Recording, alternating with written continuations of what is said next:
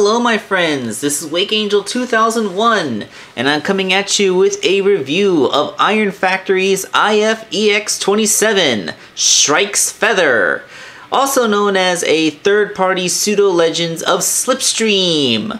Yes, the female seeker who finally got a proper role in the cartoon again in Transformers Cyberverse, and all of her Cyberverse toys absolutely suck, so I just decided to go third party for her.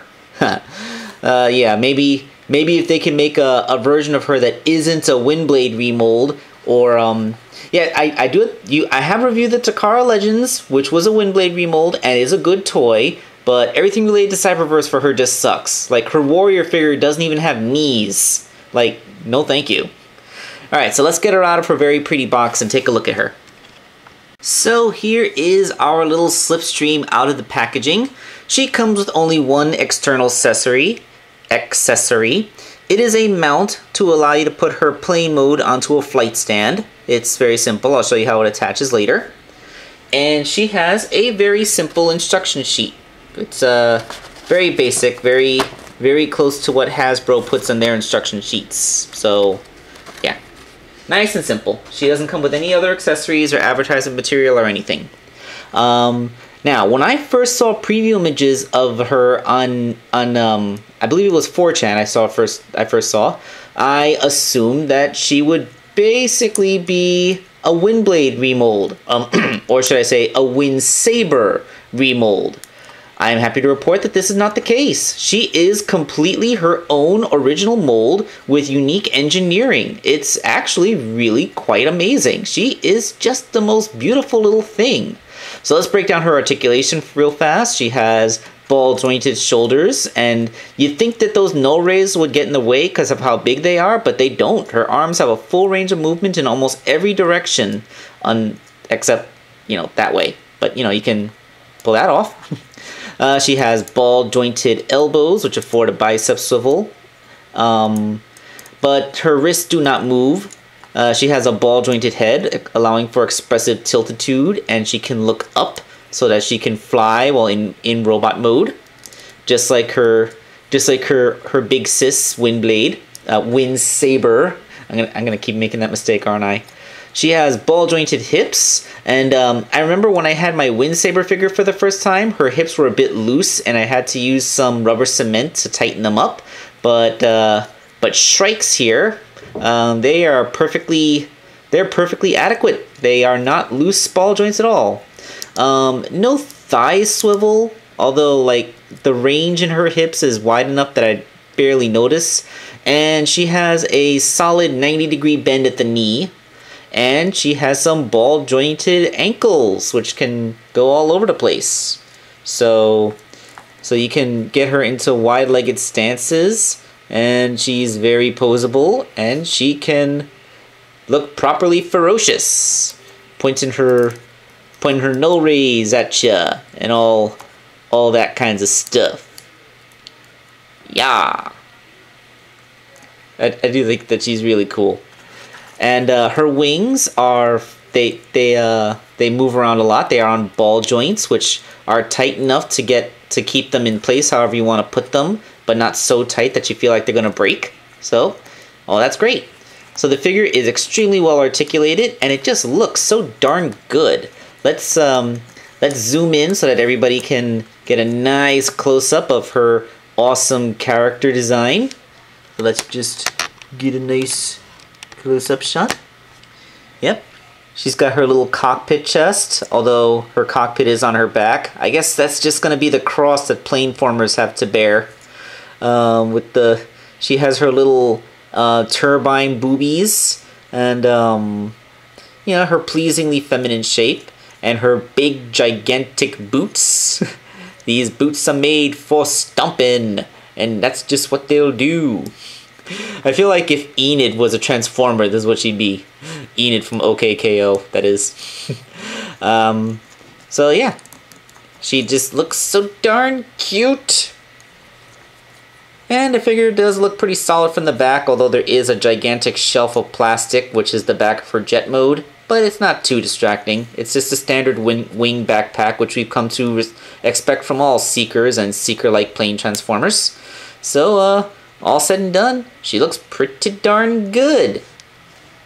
Here's a quick side-by-side comparison with my other two Iron Factory figures. Of course, everybody who's watched my channel for a while knows that I am quite the fembot collector, and I'm always willing to add to my metal harem.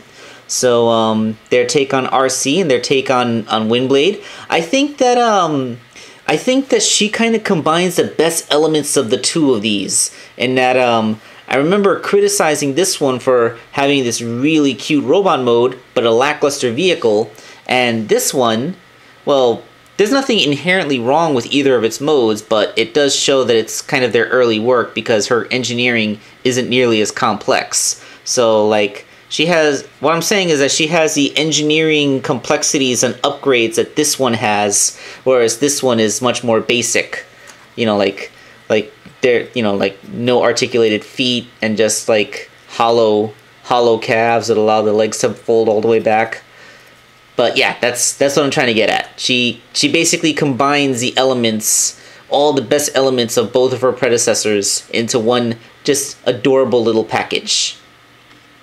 Hey, I shot this after I finished recording, and I just realized that there was one more hinge. You see over here, on her back, there is this one hinge here that is on a double hinge here that kind of folds down like a back skirt. Oh, this is really hard to do one-handed because I don't have a tripod for this. But yeah, like this folds down is what I'm trying to get at. And you can fold it up, and it like gives her silhouette like you know, it gives her more of a silhouette because now her hips aren't hindered by some kind of skirt. Only problem is with that folded up, her jetpack, her cockpit kibble now sticks out quite a bit more, and you can't get her wings to go back as far. So it gives you a nicer silhouette from the front, but it kind of compromises the backpack. So it all depends on how you want to display her. But it is an option that you have. So I just wanted to throw that in there. I'm going to have a shot at transforming her on screen just to see if it works. So first you got to take her null rays off. They simply stick into pegs on her arms. You turn her head around 180 degrees so she's looking behind herself. And open up these little flaps on the backs of her wings. It's kind of cool how they're on this double hinge thing, like an aileron. The cockpit folds on a double jointed stem to come around over her head. And you gotta pull out the little landing gear. The arms, you just gotta, let's just move them to the side for now. I'll deal with them in a second. Rotate the wings around and peg them into place. Just like that. Then there are slots on the backs of her elbows that go into pegs on the bottoms of her wings. This is the one part of the transformation I don't like because like there is no real effort to cover the arms whatsoever. Then pull out the fins and the rudders or vertical stabilizers. Collapse the feet up into the little jet thingies. And then, here's a really cool thing. The leg collapses into itself, and as it does so, it pushes the landing gear out. Nice, right? I like how the landing gear's engineering is part of the transformation. That is really cool. I mean, it's impressive when plane transformers have landing gear in the first place, but to have them actually come out as a little bit of automorph, I always thought that was cool. I think that's cool that you have just that little bit of automorph. And that's it. That's our play mode. That took about 2 minutes. So this is Slipstream's little plane mode.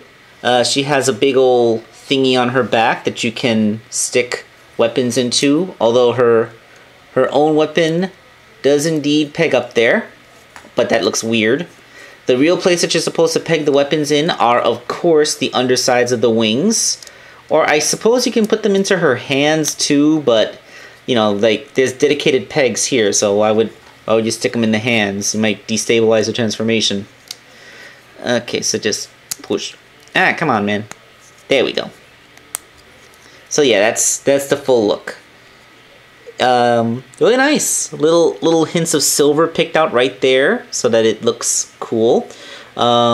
Very sharp paint job on the cockpit, much sharper than Windsaber's.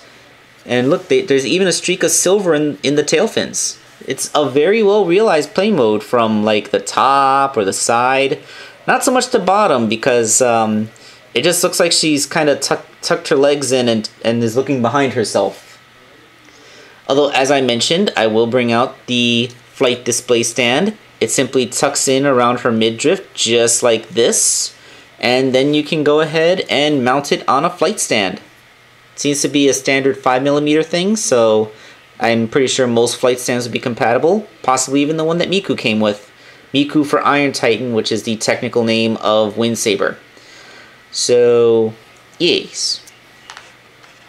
And real quick, vehicle mode comparison. So we have, like I said, the oldest one, Windblade, which Windsaber, which does have a competent little vehicle mode, although the paint job wasn't exactly very sharp around the nose cone. Still not bad. Very basic little Legends class jet, but perfectly serviceable. Then there was RC's, which always kind of irritated me because it requires her accessories in order to hold together, and then like it doesn't even lay flat. Like it should be like this, but it keeps doing that. I never liked this. I figured it's kind of a half-assed job, not really a very good vehicle mode at all. But this, like I said, it does the job. It looks at least as good as this. Actually, it's a bit bigger. I guess that's the thing. The Decepticons always have to be the bigger, more impressive jets, while Autobot jets are always smaller and weaker. That's kind of been a thing ever since the G1 cartoon with Power Glide, who was like a little nowhere near as impressive a jet as any of the Seekers. And then of course, like, it has a place to put its accessories properly, but doesn't require them. So yes, that is my ultimate comparison. I think this is probably, I mean, of course, it's a later generation toy, so of course it's going to be an improvement on the previous ones. So yeah, she's actually really, really great. So if you're a fan of little miniature Transformers, a fan of lady Transformers, or just a fan of Slipstream, then this is really a fantastic little toy. It only costs $20, so it costs about as much as a deluxe, which might be a little bit pricey considering it's the size of a Legends, but it's very well engineered and easily on par with any deluxe out there right now. Well, almost. Certainly better than anything you can get from the Cyberverse toy line, because the Cyberverse toy line kind of sucks. So, that's my opinion on it, and I hope you like it, and consider getting her. This is Blake Angel 2001, signing off.